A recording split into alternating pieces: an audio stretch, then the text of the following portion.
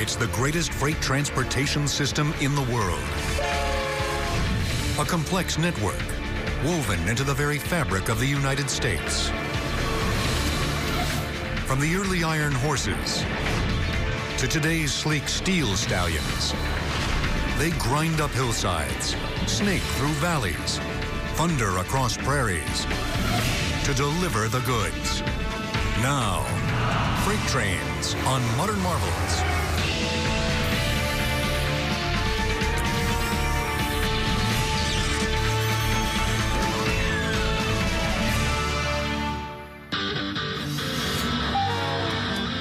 Welcome to North Platte, Nebraska, home of the largest rail yard in the world. Union Pacific's Bailey Yard. The yard is approximately 3,500 acres. It's 8 miles long, about 2 miles wide. No other rail facility like it in the world. Rail yards are the hubs of railroad operations. Here, freight cars from across the system are funneled in, sorted, and then reassigned to new trains that will bring them closer to their final destination. Just about anything that's produced in the United States is shipped by rail. So if you're talking about wine or cheese, fresh vegetables, televisions, radios, automobiles, automobile parts, you name it, just about everything that America uses on a daily basis comes through North Platte. The Bailey Yard is strategically located in the center of the Union Pacific rail network. The place is so large, you can't see more than a third of it from any point in the yard.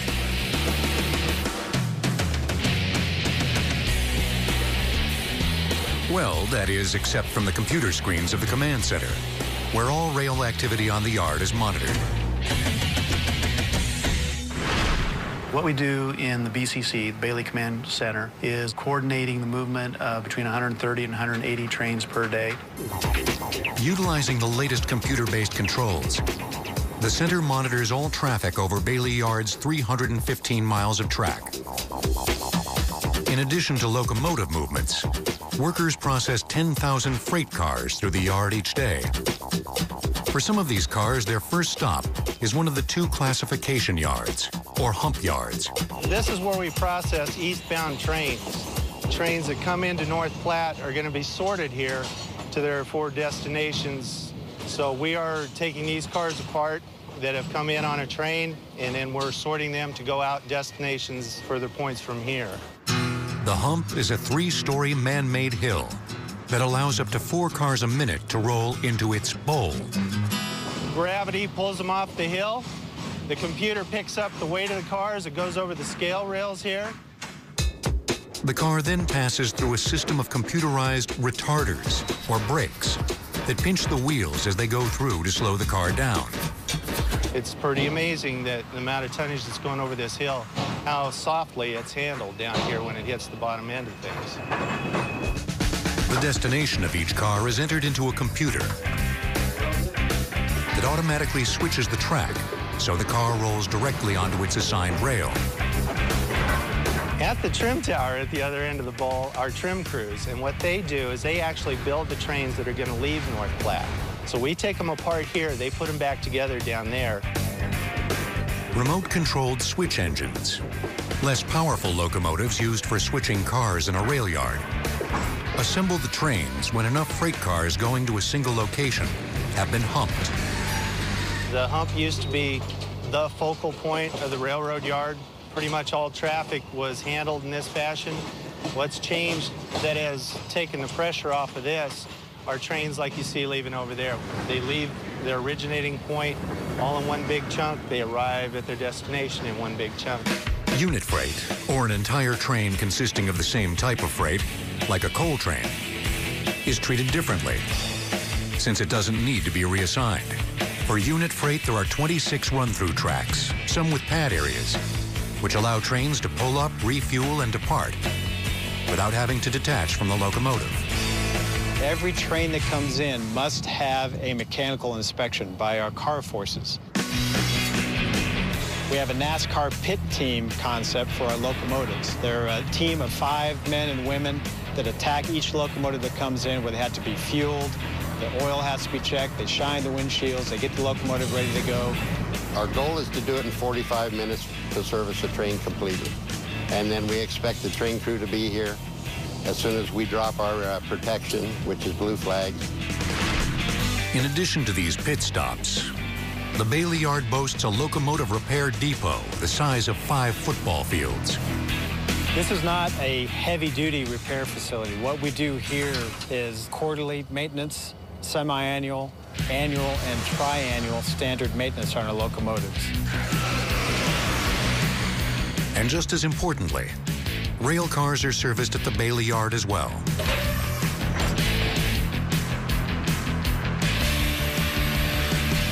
Part of the issue we have with derailments on occasion are our wheels or axles failing en route. And so our car department employees really focus in on the condition of wheels and axles as they're coming through our run-through facilities.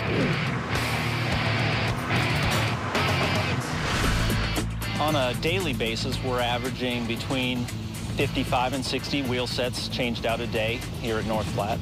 We inspect over 13,000 freight cars a day through this facility. The Bailey Yard is home to 4,000 Union Pacific employees who work around the clock 365 days a year to keep freight moving. There's an absolute production mandate at North Platte, whether it's rain, snow, sun, blizzard, high winds.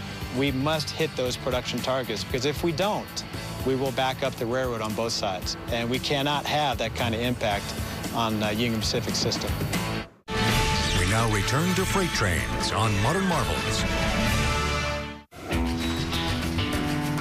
The Bailey Yard may be the largest rail yard, servicing the largest railroad in North America, but it's also a mammoth cog in a much larger machine. We're talking about a $40 billion a year industry, where 96 cents of every dollar made by the railroads comes from freight. A system so large, it encompasses over 140,000 miles of track and extends to nearly every corner of the continental United States. But it's more than that. It's 22,000 locomotives and 1.3 million freight cars. It's trains 100 cars long, extending over a mile and a half. It's 1.8 billion tons of freight crossing the country each year. And it was the movement of freight that was the driving force behind the creation of the railroad.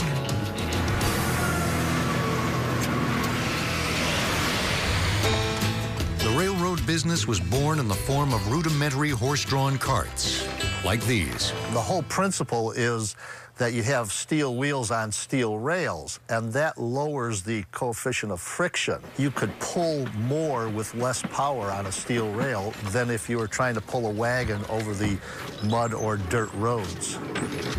Railways that utilized horses to move public goods soon emerged. After 1830, with the Tom Thumb and the first successful steam engines, the best friend of Charleston, and those early ones, they proved that steam was reliable and more powerful than horsepower. And it didn't take long for railroad entrepreneurs to set their sights on capturing the American freight business. A market cornered by the growing East Coast canals. Just about the time it was taking them to build the canals to a standard where they would be really useful. You could build a railroad next to the canal and just beat the pants off the canal boats with a train. And the railroad simply technologically replaced the canals almost overnight. Laborers built tracks as fast as humanly possible. By the 1850s, railroad tracks extended from the East Coast to the Great Lakes. In 1869, the Union Pacific and Central Pacific Railroads met at Promontory Summit, Utah, and completed the Transcontinental Railroad. The railroad business expanded very rapidly because you could make a lot of money at it. Railroads changed the landscape of America, creating new towns along their tracks, supplying the new population with building materials and other necessities, and carrying far-flung crops to markets back east. They could send their money and their gold and stuff back from California to the bankers in the East so they could sit there on Wall Street and count their money. This was all because of the railroads. And people out west could get fancy French fashions from Broadway in New York and have it delivered to Market Street in San Francisco. All of the things that people wanted and needed could be brought in by train. Into the 20th century, railroads continued to expand and develop faster than any other industry in the country. What separates the United States from the rest of the world is that the American railroads were all private enterprise. They were all private companies, highly competitive companies, often run by robber barons who would have financial wars and the whole business. Due to the infighting among the rival railroads, no cohesive system existed to move freight efficiently across the various independently owned lines. During the First World War, there was concern that the railroads wouldn't be able to keep up with the demand for service. And the federal government took over the operation of the railroads under the United States Railway Administration. Their idea was to standardize railroad operating procedures and try to make the railroads more efficient. Soon after the war, the government returned the rails to private enterprise. 20 years later, by World War II, the collection of independent railroads operated as a coordinated system, and no government intervention was needed.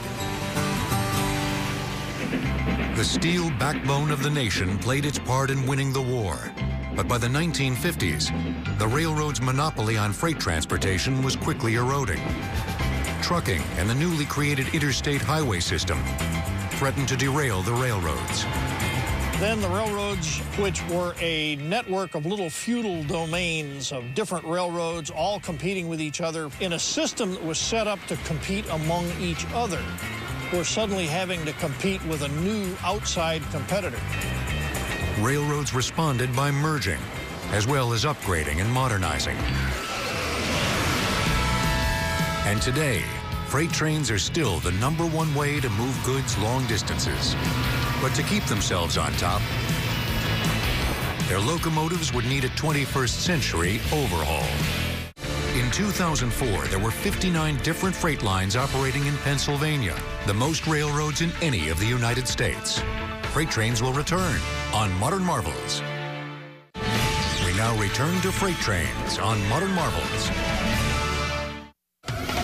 Just inside the doors of General Electric's Building 10 in Erie, Pennsylvania, 208-ton, 4,400 horsepower diesel-electric beasts are coming to life.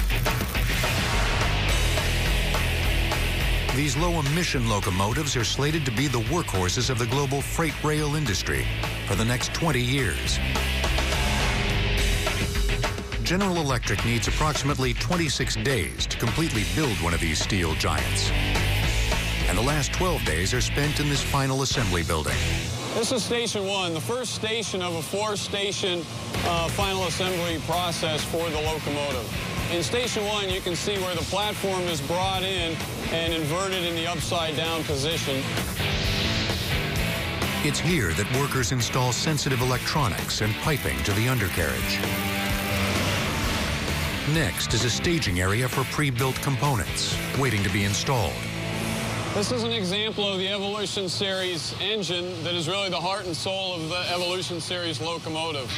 The 4,400 horsepower diesel engine produces with 12 cylinders what the previous engines needed 16 cylinders to accomplish. The new Evolution Series locomotive engine is 3% more fuel efficient than its predecessor engines. The average locomotive will burn approximately 350,000 gallons a year. And if you expand that over a 20-year life, the 3% improvement in fuel efficiency correlates to about 200,000 gallons less diesel fuel is burned over the life of the product. With the frame now upright, the engine and other components are ready to be put in place. This is really where the locomotive assembly process turns into an automated assembly line. The platform from Station 1 is brought down and put into its upright position. And here we will start to place the individual cabs and components on the platform and start to do the final assembly of the locomotive. The locomotive starts taking shape as it advances down the line in what workers call the world's largest air hockey table. What happens is we'll connect an air hose to the air jacks. The air will slightly elevate the locomotive platform and move it down from one workstation to the other, which is kind of impressive when you think of, as it nears the final workstation, it's over 300,000 pounds. But the 75-foot-long, 16-foot-high steel behemoths aren't finished yet. At this point, the locomotive is essentially complete except for the truck assemblies. From here, we'll lift the locomotive assembly off the air jacks and take it over to Station 4. A crane operator lifts the 150-ton locomotive over the factory floor and deposits it gently onto a set of trucks or wheel assemblies.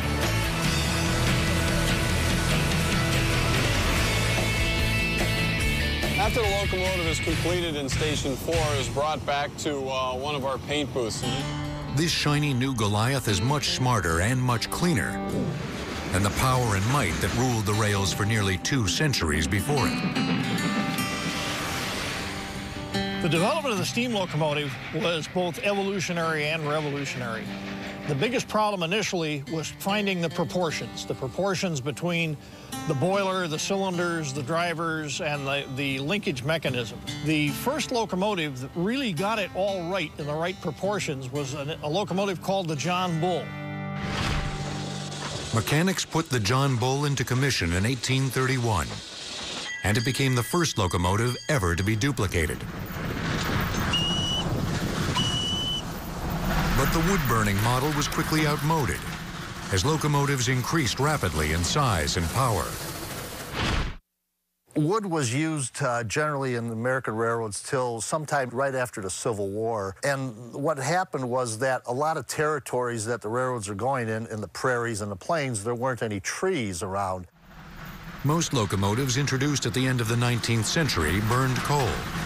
Back in those days, about every 3-4 years, you'd get a larger locomotive. They just kept advancing the technology every couple of years. And it's like your automobile. Somebody would come out with a new model, and the railroads would try it out and find out that, yeah, this is pretty efficient, and we'll buy some of these. Early 20th century locomotives easily dwarfed their predecessors. Their size and power may have changed drastically. However, there were few fundamental changes in how they worked. Pressurized steam enters one side of the cylinder and pushes the piston away.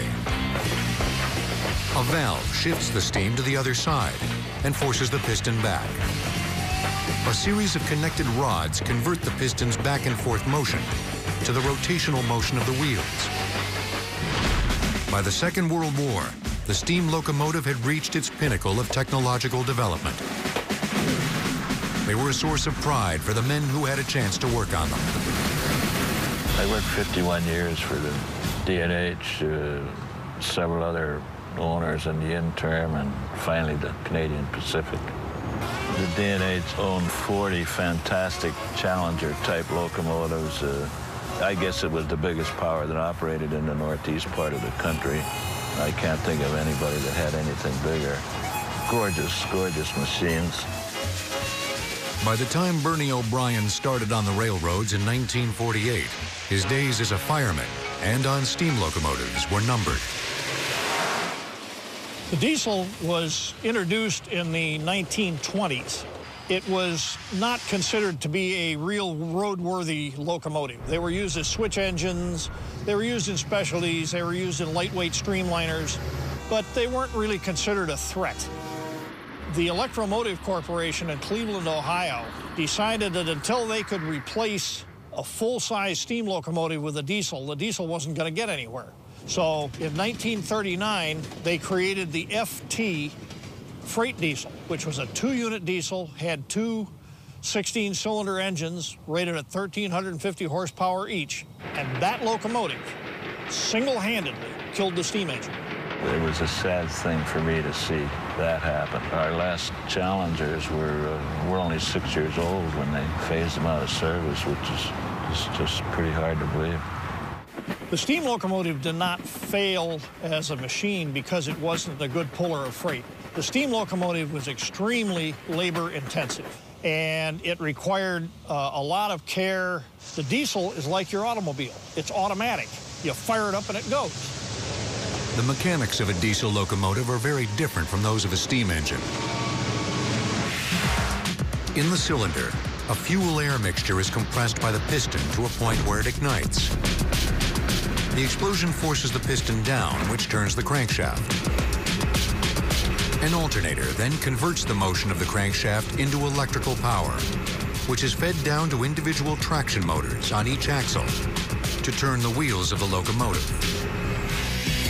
Like their steam predecessors, each generation of diesel-electric locomotives continued to outpace the last. Today's freight locomotives are able to haul more tonnage than ever. But it's a feat that requires more than just horsepower, especially when you're going over one of the most treacherous routes in North America. In the United States, between 1890 and 1917, 230,000 railroad employees were killed and over 2 million injured on the job. Freight trains will return on Modern Marvels. We now return to freight trains on Modern Marvels. With its punishing uphill grade, tight curves, and steep descent, Southern California's Cajon Pass is one of the most treacherous railroad routes in the United States. Patrick Marquez, a locomotive engineer for the Burlington Northern Santa Fe, must make this grinding journey up the mountain pass several times a week.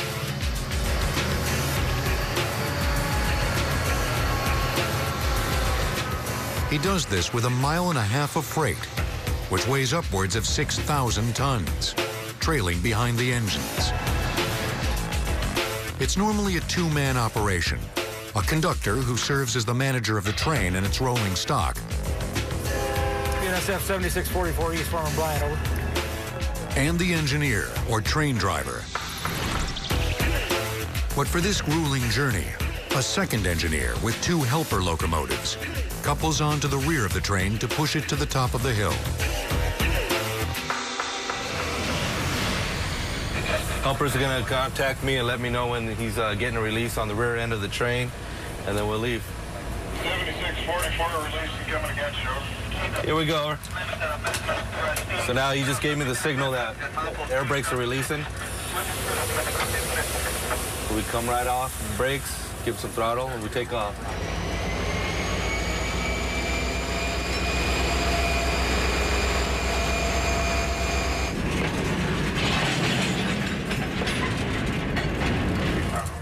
The engines must provide 64,000 pounds of tractive effort to propel the train forward. The more power we exert into the traction motor, the more likely that that wheel has the opportunity to spin.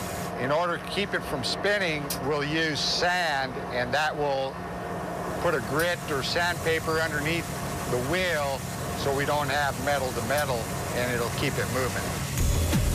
Today's locomotives are equipped with an electronic traction control system. The system uses compressed air to spray sand from a nozzle in front of each wheel. For the helpers, clear block. Engineer Marquez is in constant communication with the helper locomotive engineer at the back of his train. If we didn't pick up those helpers, we'd probably be getting a lot of wheel slip. The wheels would just be slipping because we wouldn't have enough power to pull us up the hill.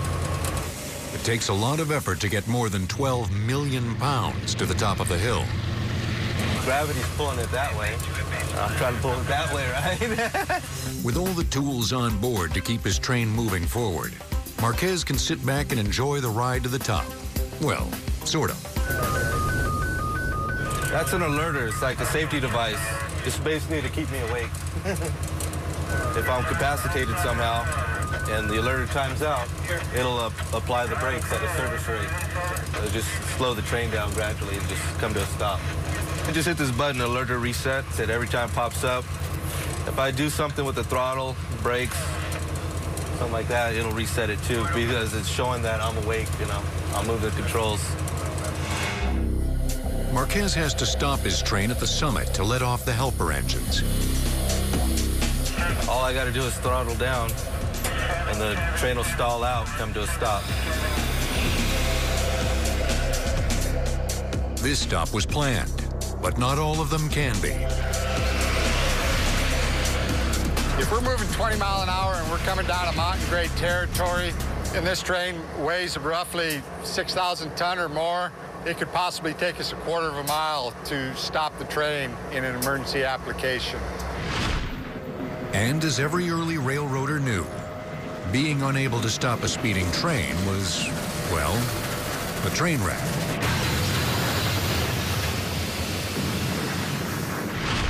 The earliest railroads used handbrakes of various types. Often this was as simple as a lever with a wooden block going against the wheel. As the cars got bigger, they would go to what we would call a stem winder that tightened a chain that pulled iron shoes against the wheels, but they all had to be done by hand. Every 5 or 6 cars would have a brakeman who had to apply the brakes on each of his cars. And the brakeman was probably one of the most dangerous jobs in railroading because there was this chance that you would be thrown off the car or lose your footing and that. But you had to walk from car to car on the roofs of the cars applying the handbrakes in order to stop the train. In 1866, George Westinghouse took on the challenge of finding a more effective way to stop a train. And by 1873, he developed what remains to this day one of the most significant safety inventions of all time, the automatic air brake. The air brakes on a freight train are supplied with compressed air from the locomotive. As the air reservoir in each car fills, it trips a valve to release the brakes on that car. Only when the last car disengages its brakes can the train move. The system is fail-safe, as any reduction of this air pressure, such as a rupture in the air supply hose, causes the brakes to be applied. When diesel-electric replaced the steam locomotive, it brought with it another revolutionary technology, dynamic braking to supplement air brakes. Back at the Cajon Pass, engineer Marquez relies upon dynamic braking to start his downhill descent. I'm in dynamic braking now, and it just turns the traction motors into big resistors. Instead of feeding power to the wheels, the traction motors now take power from the wheels. This energy is dissipated as heat. The underpowered traction motors have become hard to turn, thereby providing resistance to the wheels, slowing the train. The more I move this lever forward, it demands more amps, which basically slows the motors down, adds resistance to them. So they're the ones slowing us down now, which means I got to be prepared to add more amps to keep my train under control. Dynamic brakes are very useful on downgrades and save a considerable amount of wear on air brake shoes, thus lowering maintenance costs. Gravity's just pulling us downhill. Like I said, I have resistance on my head end because I turn these traction motors into resistors. So the wheels are turning, trying to slow us down. The engines are trying to slow us down. The train's just pushing against our engine, and I can try and control my speed with the dynamic brakes. As we get faster, if I don't want to go too fast, I'll add more dynamic brakes, trying to slow down or keep our speed constant. If I want to gain some speed, I can reduce my dynamic braking, which means the wheels will turn easier on the engines and means gravity will shove more. But the dynamic brakes may not be enough to keep this freight train from becoming a roller coaster ride. I'm in full dynamic brakes. I'm demanding 35 kilopounds from my motors and all that resistance, and the train's just going too fast. I'm just going to keep picking up speed unless I do something. So now I'll slow my train down with some air brakes. When Marquez's 6,000-ton train reaches the bottom, it becomes yet another train that has successfully negotiated the Cajon Pass and transported hundreds of freight containers over the mountains. And the containers it carries are significant beyond the goods they hold. With the increase in imports coming from Asia, these freight containers have come to rejuvenate the railroad industry. In 1920, over 2 million workers kept the U.S. railroads running. By 2004, the number was only 177,000. Freight trains will return on Modern Marvels.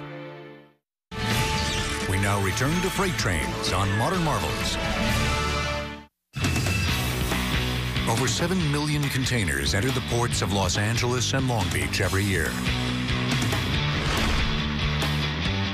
More than anywhere else in the United States.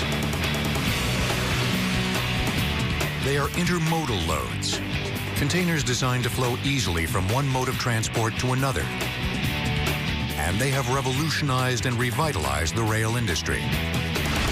Intermodal containers are an extension of the container ship operations that are here at the Port of Los Angeles. Containers come off the ship, they move onto the dock, and then they're either moved out by truck or moved out by rail. Over 50 trains leave the twin ports of Los Angeles and Long Beach on a daily basis, each carrying approximately 220 containers. That keeps about 11,000 trucks off congested Los Angeles freeways every day. The advent of trade with Asia, especially in the last 20 years, and specifically China in the last 10, has doubled the amount of volume that is coming into the West Coast ports over that period of time. And the container trains have really been a way to be an outlet for that for large volumes. And intermodal train traffic coming out of the ports is expected to double to 100 trains daily in the next 2 decades. Over 60% of the cargo that comes through these ports, containerized cargo, in the form of imports, is destined for the rest of the nation. And the first stop, or the first passage, if you will, for that traffic is on the Alameda corridor as it heads east to service the rest of the nation. The 20-mile-long corridor is essentially an expressway for trains, connecting the ports to rail yards east of the city. This 10-mile section that we finally refer to as the trench was kind of the crown jewel of the program. It's 10 miles long, represents about 1/2 the length of the overall corridor. In the trench, trains travel unimpeded beneath city traffic.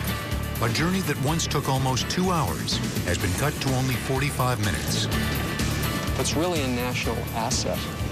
What the Alameda corridor represents is probably one of the strongest links in the transcontinental rail network at this point in time.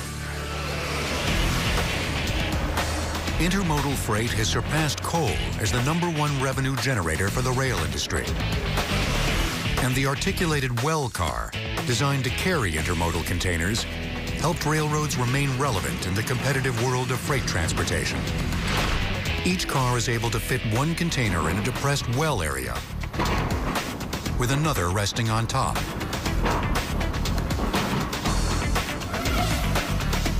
The well area lowers the height of the load, allowing it to make bridge and tunnel clearances, as well as lowering its center of gravity.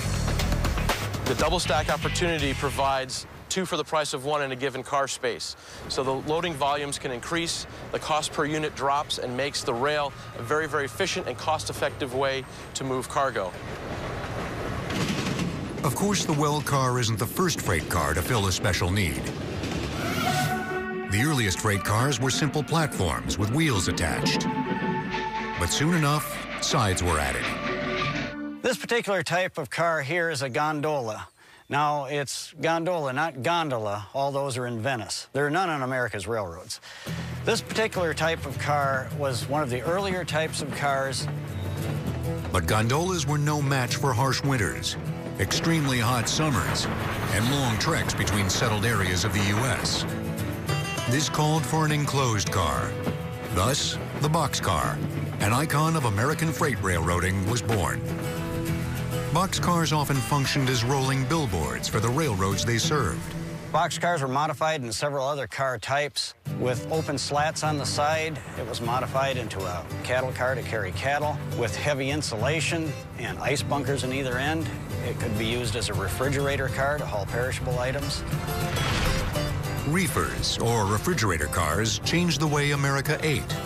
The refrigerator car was essentially an ice box on wheels, and this worked well until the advent of the frozen food industry.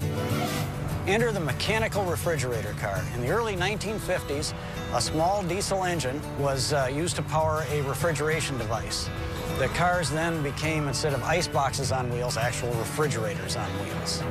This spelled the doom of the iced reefer. The rail industry was able to accommodate just about every market in the United States. The petroleum age led to the introduction of the tank car. The automobile revolution led to the emergence of the auto rack. And the piggyback, or TOFC, trailer on flat car, was developed in response to trucking competition in the 1950s. But with the proliferation of freight car designs came the demise of another railroad car, the caboose. Radios made possible to work with fewer people. So you didn't need 4 or 5 people to run a train. You could run a train pretty effectively with 2 or 3 people. The caboose became an unnecessary appendage on the rear of the train. Technology caught up with the caboose in the form of FRED. FRED means flashing rear end device. For the men who lost their jobs as a result of this, the F had a different connotation. The dumb FRED can be anything from a blinking light to a simple red flag stuck on the end of the last car. Smart FRED, or the end-of-train device as it came to be called, can radio information about the airline pressure, as well as let the engineer know what the cars at the end of the train are doing. But it's not just the end of the train that's gotten smarter. Railroad operations are moving full throttle to the very cutting edge of the information age. In 1965, just over 1.6 million trailers and containers were shipped by rail. 4 decades later, the number had increased to almost 11 million. Freight trains will return on Modern Marvels. We now return to freight trains on Modern Marvels. At any given time, there are thousands of trains snaking their way across the North American continent. Their paths intersect. They share some of the same rail and may even use the same line in opposing directions. It may sound like a train wreck just waiting to happen.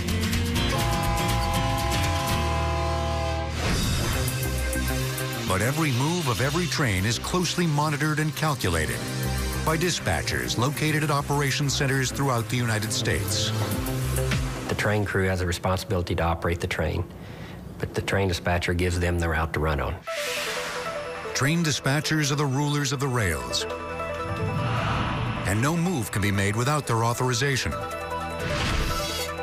BNSF Railway's Network Operations Center is command central for the dispatchers of one of the largest railroads in North America.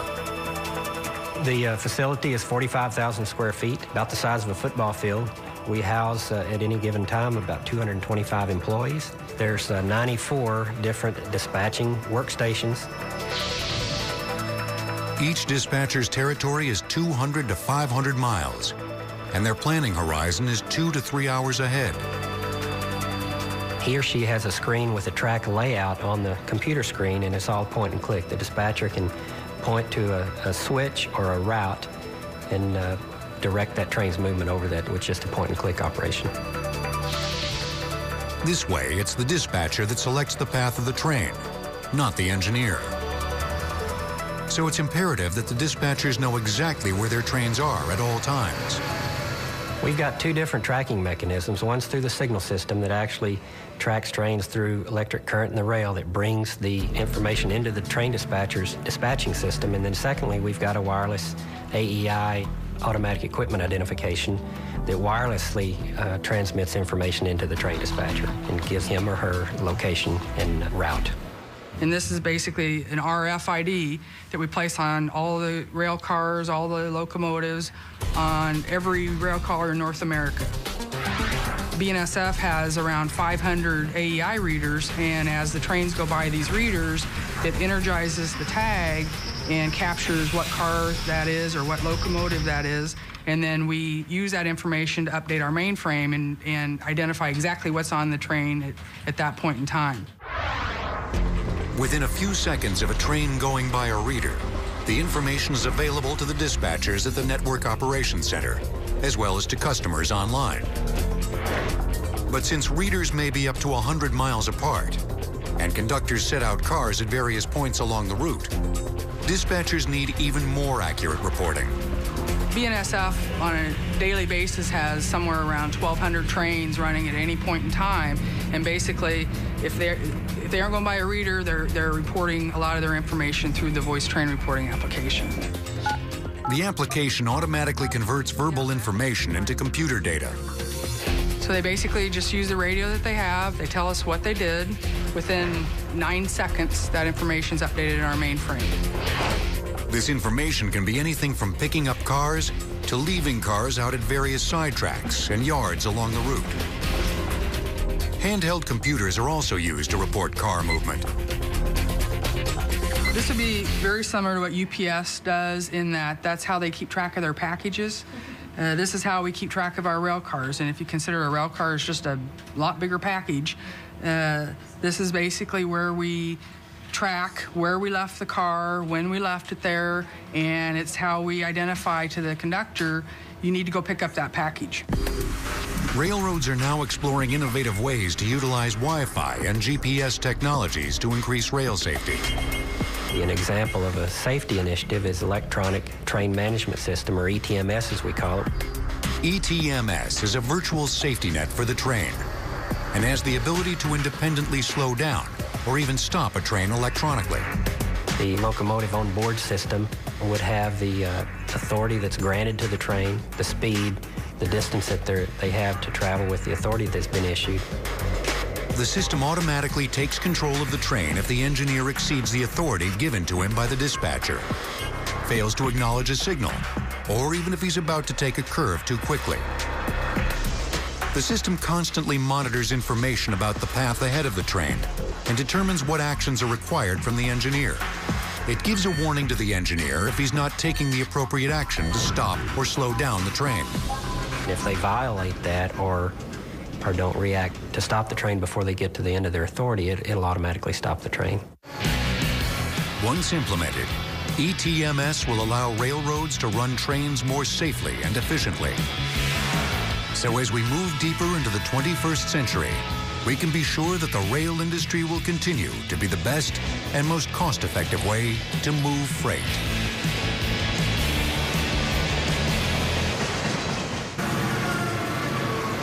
Connecting the ports to rail yards east of the city.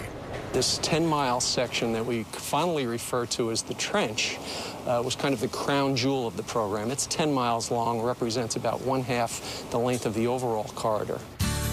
In the trench, trains travel unimpeded beneath city traffic. A journey that once took almost 2 hours has been cut to only 45 minutes. It's really a national asset. What the Alameda Corridor represents is probably one of the strongest links in the transcontinental rail network at this point in time. Intermodal freight has surpassed coal as the #1 revenue generator for the rail industry. And the articulated well car, designed to carry intermodal containers, helped railroads remain relevant in the competitive world of freight transportation. Each car is able to fit one container in a depressed well area, with another resting on top.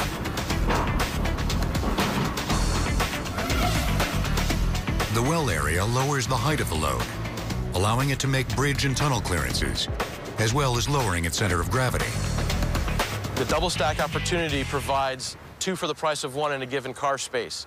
So the loading volumes can increase, the cost per unit drops, and makes the rail a very, very efficient and cost-effective way to move cargo. Of course, the well car isn't the first freight car to fill a special need. The earliest freight cars were simple platforms with wheels attached. But soon enough, sides were added. This particular type of car here is a gondola. Now, it's gondola, not gondola. All those are in Venice. There are none on America's railroads. This particular type of car was one of the earlier types of cars.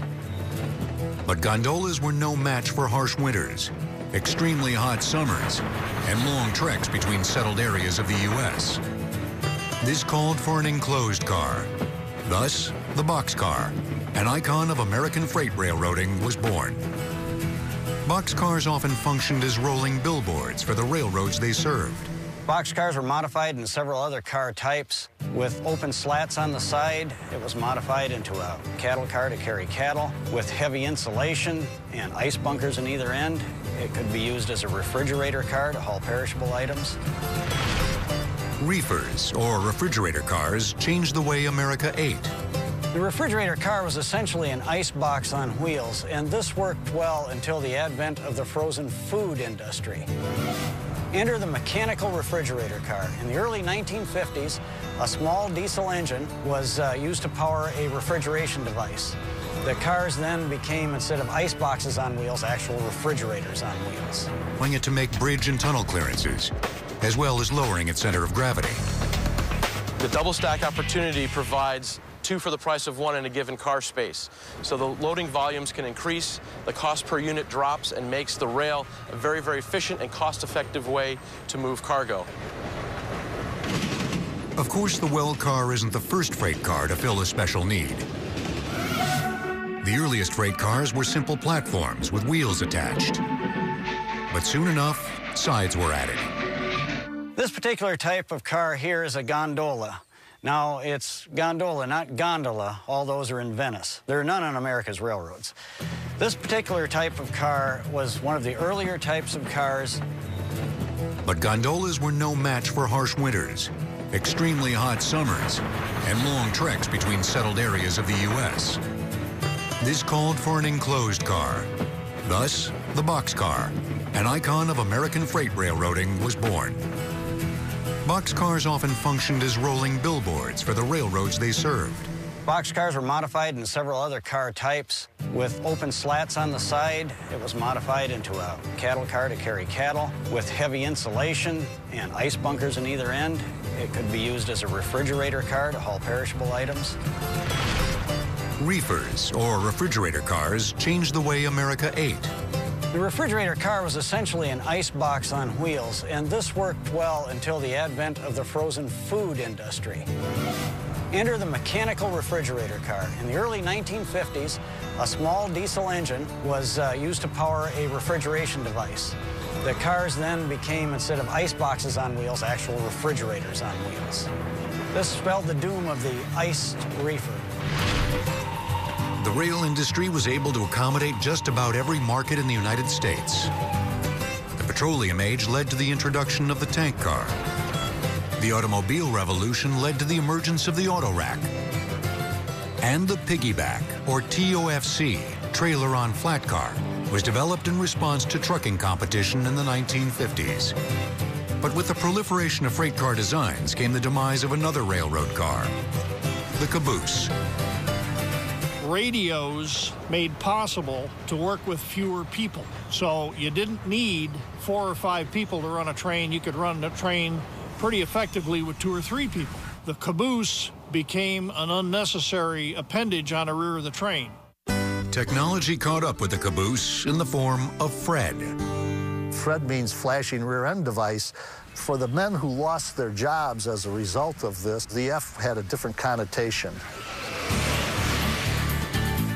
The dumb FRED can be anything from a blinking light to a simple red flag stuck on the end of the... Best Challengers were only 6 years old when they phased them out of service, which is just pretty hard to believe. The steam locomotive did not fail as a machine because it wasn't a good puller of freight. The steam locomotive was extremely labor-intensive, and it required a lot of care. The diesel is like your automobile. It's automatic. You fire it up and it goes. The mechanics of a diesel locomotive are very different from those of a steam engine. In the cylinder, a fuel-air mixture is compressed by the piston to a point where it ignites. The explosion forces the piston down, which turns the crankshaft. An alternator then converts the motion of the crankshaft into electrical power, which is fed down to individual traction motors on each axle to turn the wheels of the locomotive. Like their steam predecessors, each generation of diesel-electric locomotives continued to outpace the last. Today's freight locomotives are able to haul more tonnage than ever. But it's a feat that requires more than just horsepower, especially when you're going over one of the most treacherous routes in North America. In the United States, between 1890 and 1917, 230,000 railroad employees were killed and over 2 million injured on the job. Freight trains will return on Modern Marvels. We now return to freight trains on Modern Marvels. With its punishing uphill grade, tight curves, and steep descent, Southern California's Cajon Pass is one of the most treacherous railroad routes in the United States. Patrick Marquez, a locomotive engineer for the Burlington Northern Santa Fe, must make this grinding journey up the mountain pass several times a week.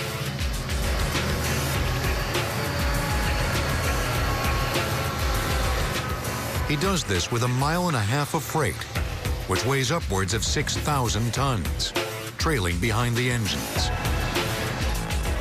It's normally a two-man operation, a conductor who serves as the manager of the train and its rolling stock, BNSF 7644 East Farm and Bryant, over. And the engineer, or train driver. But for this grueling journey, a second engineer with 2 helper locomotives couples onto the rear of the train to push it to the top of the hill. Helpers are going to contact me and let me know when he's getting a release on the rear end of the train, and then we'll leave. 7644 release coming against you. Here we go. So now he just gave me the signal that air brakes are releasing. The hump used to be the focal point of the railroad yard. Pretty much all traffic was handled in this fashion. What's changed that has taken the pressure off of this are trains like you see leaving over there. They leave their originating point all in one big chunk. They arrive at their destination in one big chunk. Unit freight, or an entire train consisting of the same type of freight, like a coal train, is treated differently, since it doesn't need to be reassigned. For unit freight, there are 26 run-through tracks, some with pad areas, which allow trains to pull up, refuel, and depart without having to detach from the locomotive. Every train that comes in must have a mechanical inspection by our car forces. We have a NASCAR pit team concept for our locomotives. They're a team of 5 men and women that attack each locomotive that comes in, where they have to be fueled, the oil has to be checked, they shine the windshields, they get the locomotive ready to go. Our goal is to do it in 45 minutes to service the train completely. And then we expect the train crew to be here as soon as we drop our protection, which is blue flags. In addition to these pit stops, the Bailey Yard boasts a locomotive repair depot the size of 5 football fields. This is not a heavy-duty repair facility. What we do here is quarterly maintenance, semi-annual, annual, and tri-annual standard maintenance on our locomotives. And just as importantly, rail cars are serviced at the Bailey Yard as well.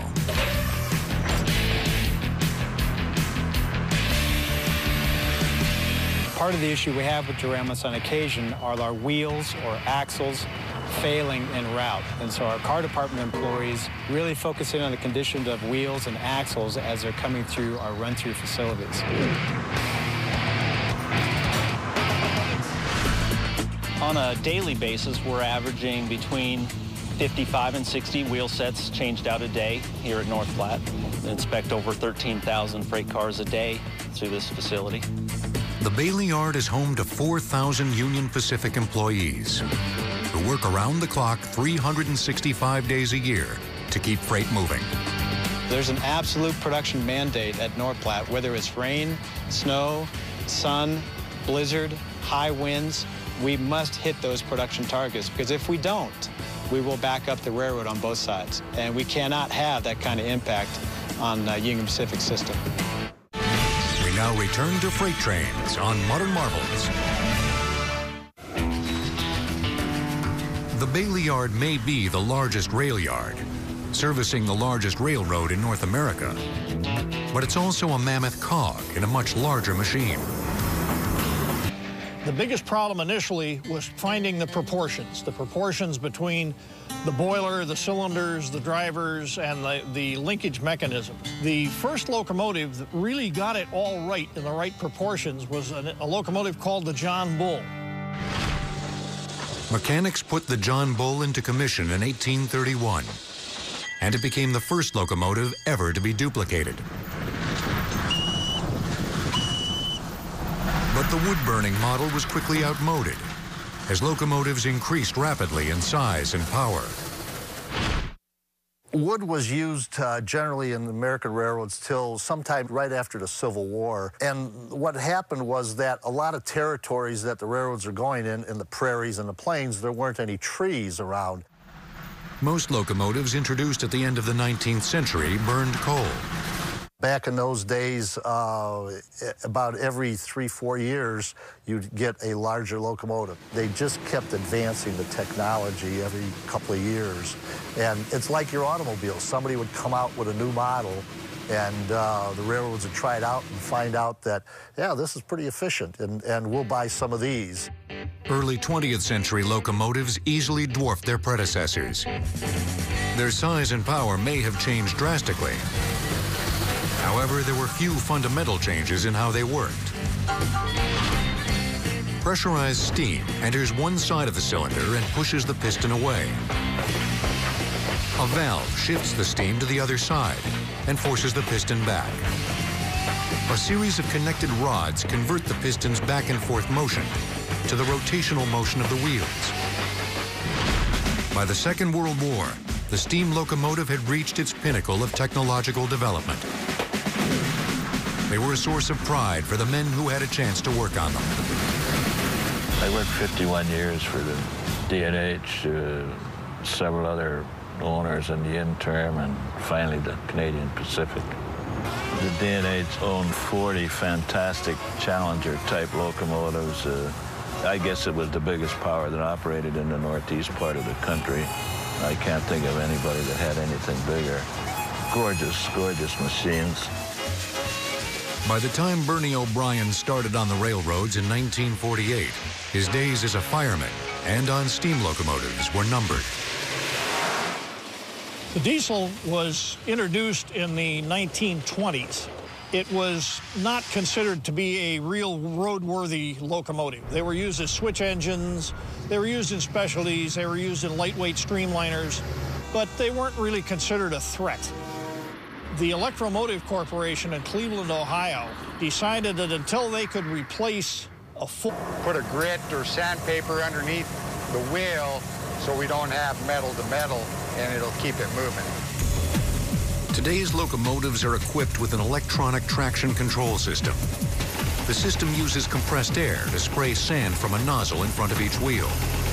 For the helpers, clear block. Engineer Marquez is in constant communication with the helper locomotive engineer at the back of his train. If we didn't pick up those helpers, we'd probably be getting a lot of wheel slip. The wheels would just be slipping because we wouldn't have enough power to pull us up the hill. It takes a lot of effort to get more than 12 million pounds to the top of the hill. Gravity's pulling it that way. I'm trying to pull it that way, right? With all the tools on board to keep his train moving forward, Marquez can sit back and enjoy the ride to the top. Well, sort of. That's an alerter. It's like a safety device. It's basically to keep me awake.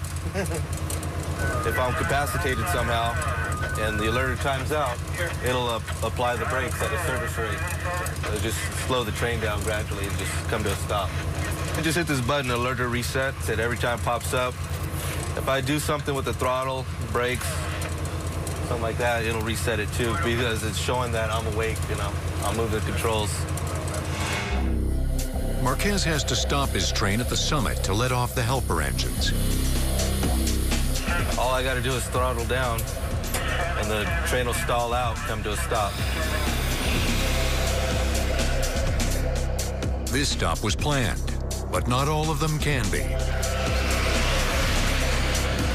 If we're moving 20 miles an hour and we're coming down a mountain grade territory, and this train weighs roughly 6,000 ton or more, it could possibly take us a quarter of a mile to stop the train in an emergency application. And as every early railroader knew, being unable to stop a speeding train was, well, a train wreck.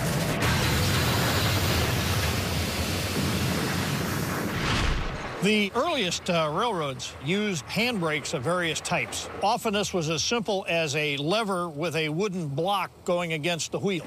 As the cars got bigger, they would go to what we would call a stem winder that tightened a chain that pulled iron shoes against the wheels, but they all had to be done by hand. Every 5 or 6 cars would have a brakeman who had to apply the brakes on each of his cars. And the brakeman was probably one of the most dangerous jobs in railroading because there was this chance that you would be thrown off the car or lose your footing and that. But you had to walk from car to car on the roofs of the cars applying the handbrakes in order to stop the train. In 1866, George Westinghouse. This way, it's the dispatcher that selects the path of the train, not the engineer. So it's imperative that the dispatchers know exactly where their trains are at all times. We've got 2 different tracking mechanisms. One's through the signal system that actually tracks trains through electric current in the rail that brings the information into the train dispatcher's dispatching system. And then secondly, we've got a wireless AEI, automatic equipment identification, that wirelessly transmits information into the train dispatcher and gives him or her location and route. And this is basically an RFID that we place on all the rail cars, all the locomotives, on every rail car in North America. BNSF has around 500 AEI readers, and as the trains go by these readers, it energizes the tag and captures what car that is or what locomotive that is, and then we use that information to update our mainframe and identify exactly what's on the train at that point in time. Within a few seconds of a train going by a reader, the information is available to the dispatchers at the Network Operations Center, as well as to customers online. But since readers may be up to 100 miles apart, and conductors set out cars at various points along the route, dispatchers need even more accurate reporting. BNSF on a daily basis has somewhere around 1,200 trains running at any point in time, and basically, if they aren't going by a reader, they're reporting a lot of their information through the voice train reporting application. The application automatically converts verbal information into computer data. So they basically just use the radio that they have. They tell us what they did. Within 9 seconds, that information's updated in our mainframe. This information can be anything from picking up cars to leaving cars out at various side tracks and yards along the route. Handheld computers are also used to report car movement. This would be very similar to what UPS does in that that's how they keep track of their packages. This is how we keep track of our rail cars, and if you consider a rail car is just a lot bigger package, this is basically where we track where we left the car, when we left it there, and it's how we identify to the conductor, you need to go pick up that package. Railroads are now exploring innovative ways to utilize Wi-Fi and GPS technologies to increase rail safety. An example of a safety initiative is Electronic Train Management System, or ETMS as we call it. ETMS is a virtual safety net for the train and has the ability to independently slow down or even stop a train electronically. The locomotive on-board system would have the authority that's granted to the train, the speed, the distance that they have to travel with the authority that's been issued. Journey up the mountain pass several times a week.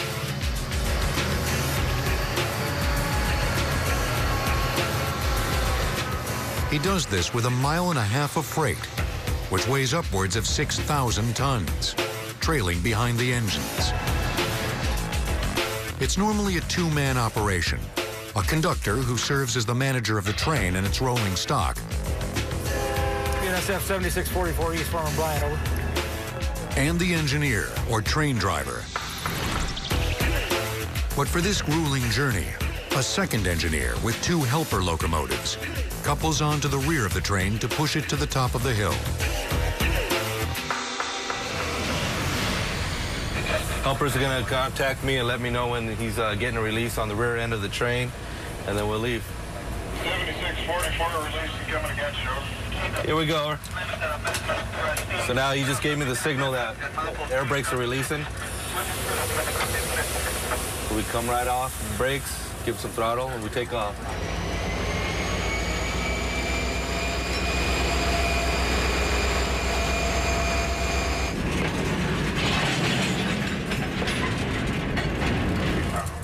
The engines must provide 64,000 pounds of tractive effort to propel the train forward.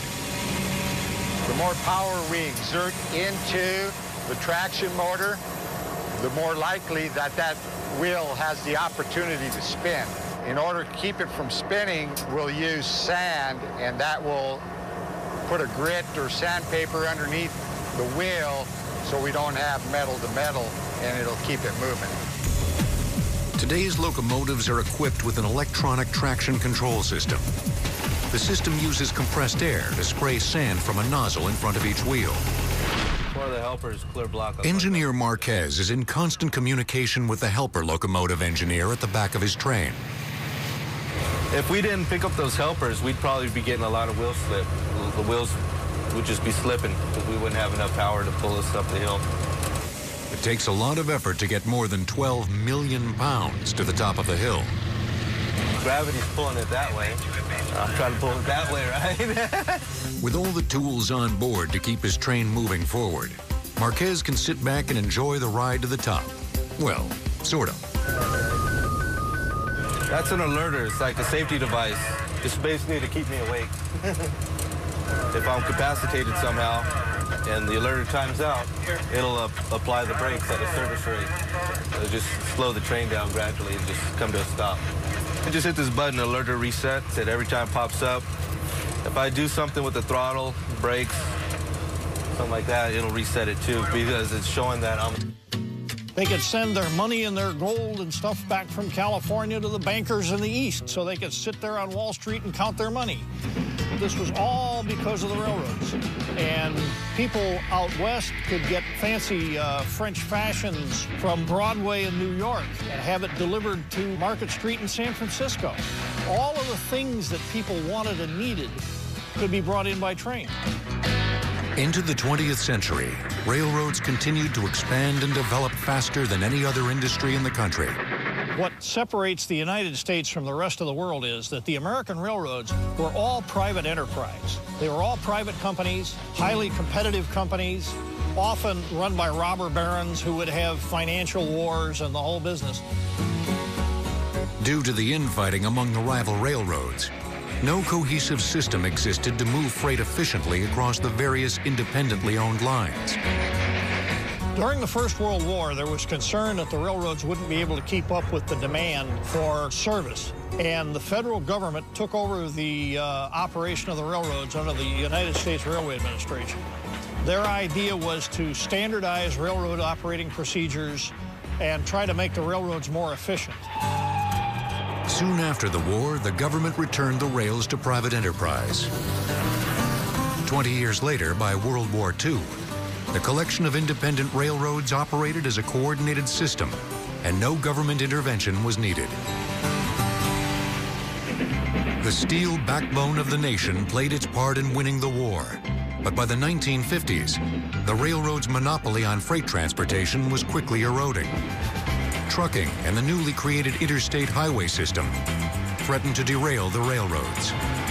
Then the railroads, which were a network of little feudal domains of different railroads, all competing with each other in a system that was set up to compete among each other, were suddenly having to compete with a new outside competitor. Railroads responded by merging, as well as upgrading and modernizing. And today, freight trains are still the #1 way to move goods long distances. But to keep themselves on top, their locomotives would need a 21st century overhaul. In 2004, there were 59 different freight lines operating in Pennsylvania, the most railroads in any of the United States. Freight trains will return on Modern Marvels. We now return to freight trains on Modern Marvels. Just inside the doors of General Electric's Building 10 in Erie, Pennsylvania, 208-ton, 4,400 horsepower diesel-electric beasts are coming to life. And captures what car that is or what locomotive that is, and then we use that information to update our mainframe and identify exactly what's on the train at that point in time. Within a few seconds of a train going by a reader, the information is available to the dispatchers at the Network Operations Center, as well as to customers online. But since readers may be up to 100 miles apart, and conductors set out cars at various points along the route, dispatchers need even more accurate reporting. BNSF on a daily basis has somewhere around 1,200 trains running at any point in time, and basically, if they aren't going by a reader, they're reporting a lot of their information through the voice train reporting application. The application automatically converts verbal information into computer data. So they basically just use the radio that they have. They tell us what they did. Within 9 seconds, that information's updated in our mainframe. This information can be anything from picking up cars to leaving cars out at various side tracks and yards along the route. Handheld computers are also used to report car movement. This would be very similar to what UPS does in that that's how they keep track of their packages.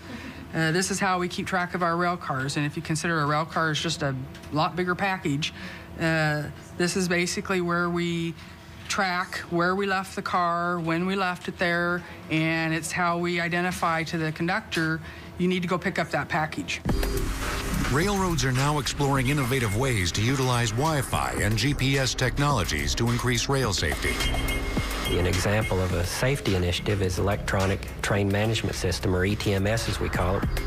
ETMS is a virtual safety net for the train and has the ability to independently slow down or even stop a train electronically. The locomotive on-board system would have the authority that's granted to the train, the speed, the distance that they have to travel with the authority that's been issued. The system automatically takes control of the train if the engineer exceeds the authority given to him by the dispatcher, fails to acknowledge a signal, or even if he's about to take a curve too quickly. The system constantly monitors information about the path ahead of the train and determines what actions are required from the engineer. It gives a warning to the engineer if he's not taking the appropriate action to stop or slow down the train. If they violate that or don't react to stop the train before they get to the end of their authority, it'll automatically stop the train. Once implemented, ETMS will allow railroads to run trains more safely and efficiently. So as we move deeper into the 21st century, we can be sure that the rail industry will continue to be the best and most cost-effective way to move